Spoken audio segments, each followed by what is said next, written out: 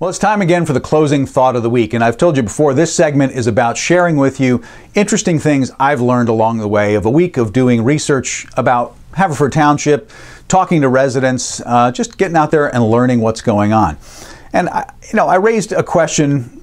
Listen, we all know the answer to the question, but I raised it last week. Why are people afraid to speak out openly in Haverford Township? Well, because people get mad sometimes when you speak out openly and that you're talking about things that they'd prefer you didn't talk about. And so I did speak out last week, and I raised some questions based on the fact that people approached me and asked me to ask those questions because they were afraid to ask them openly and honestly themselves. They were okay, getting the answers, but they weren't ready to step up and be held accountable for that. And there's a reason for that. So I'm the target now because I'm the mouthpiece. So I raised those questions. I raised those concerns on behalf of concerned residents. I have no skin in the game, guys. I am really just invested in this township at this point. I live here. I've lived here for over 20 years. I want this to be a happy, healthy place. I'm a psychologist. I believe in open, honest, transparent communication because I've seen over and over again how that creates health and growth and well-being. And I've seen the opposite, that when people close down, compartmentalize, keep secrets, not share openly and honestly what's going on, things get distorted, they fester, they turn negative, they turn ugly, and they get dysfunctional, literally. So that's what this show is all about. That's what everything I'm doing over this next year is all about, is investing in my community because people have asked me to. I resisted, actually, and I stepped up because people asked me to and they wanted me to do this. I have a certain set of skills and I'm using that set of skills, and I'm happy to do it. I really am, even though there are consequences. So why are people afraid? Because when you speak out, people may lash back because they don't like what you're saying. And that's happening right now. Look, I'm getting threatening letters that I'm going to be sued and I need to retract everything I said last week, and I'm an evil, horrible person who's trying to destroy people's livelihood. I don't know, guys. You watched the video. You shared it a lot. You commented. You sent me private communications. And basically, I think you watched the same video that I created, and I've watched a dozen times afterwards just to make sure. Apparently, other people didn't quite watch it as carefully, and they think they're hearing things in there that I promise you are not in there.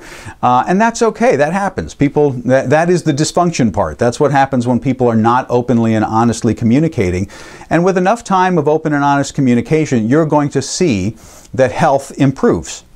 And I'm willing to ride out the storm to do that. So I want to invite you to fight against the culture of fear and secrecy. And if this is the best we can do right now, is that you're willing to share with me so that I can share back on your behalf, and that we don't name names and we don't point fingers.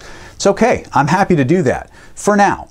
But I need you ultimately to understand that you can step up, you can speak openly. This is your town. We are talking about things that are about your health, your livelihood, your property values, your elected officials, and the people who are supposed to protect and serve you. And we need to hold those people accountable, not in a negative way, just with open, honest communication, with tapping each other on the shoulder and say, hey, what's this about? What's going on? Hey, have you thought about this?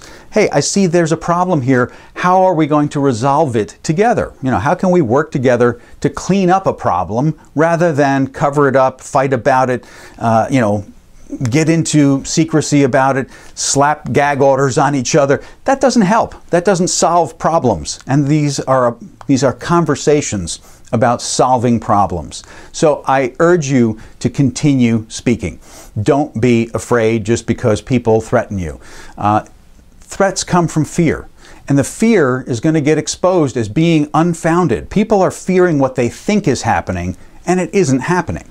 And I understand that. I've dealt with it my entire career, and that's okay, because I know what comes next. What comes next is learning that we can trust each other, learning that we have each other's best interests at heart, learning that what we want is businesses to thrive, what we want is property values to rise, what we want is to clean up the dirt that's in the ground around us so that we can live happy, healthy lives together. We're all actually in it together, even if one person's making a profit on it and the other person is actually going to benefit in the long run because their property value goes up. But that only happens if we do it right, if we fix problems that need to be fixed.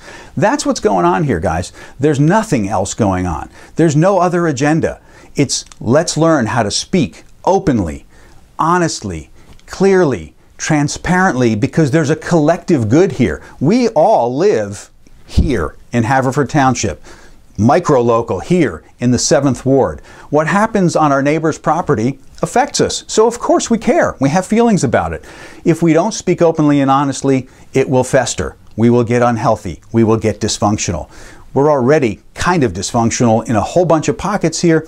Let's change that. Now, it starts with you, and you've already started. Listen, watch the Person of the Week segment, and you will see what I'm talking about. It's happening already, just in a short amount of time. You're engaging, you're talking, you're sharing. There's going to be pushback because people think something else is happening here, because there hasn't been enough time to see what's actually going to unfold if we continue this experiment, if we continue talking, if we continue realizing we're all literally in the same boat.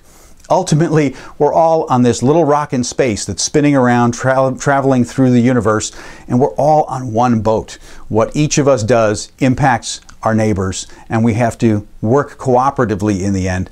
We've got a long way to go. I'm an idealist, but that's what this is about. This is about open, honest, transparent communication because it leads to a healthier life.